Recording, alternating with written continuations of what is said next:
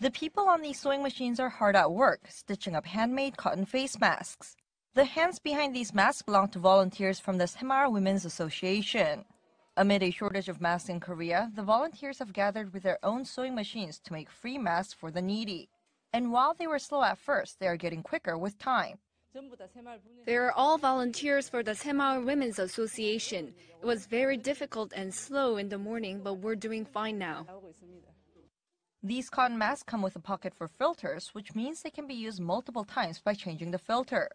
The masks made using KF94 certified filters will be distributed to welfare facilities along with guidelines for preventing infectious diseases. Using materials supplied by the Busan City government and the Semar Women's Association, the 30 or so volunteers are looking to make 10,000 masks in about 10 days.